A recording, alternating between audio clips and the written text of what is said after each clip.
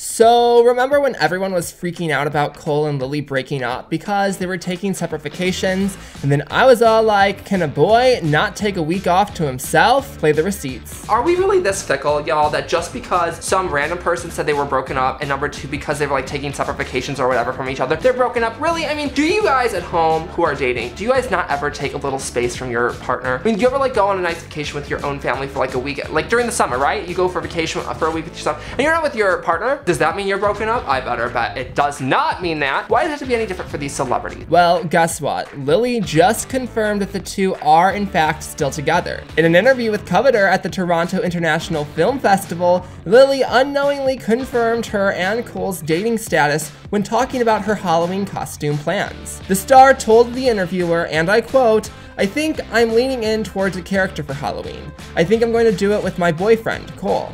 I don't want to spoil it if it's not going to happen, but it's a TV duo." And there you have it, folks. Again, I quote, "my boyfriend Cole." I want to hear all your fandom conspiracies and thoughts down in the comments section below. Tap that like button and don't you dare forget to subscribe. You're loved, you're beautiful. Until next time, I'm your man Timothy Bach, and make sure you keep that smile side up. Bye-bye.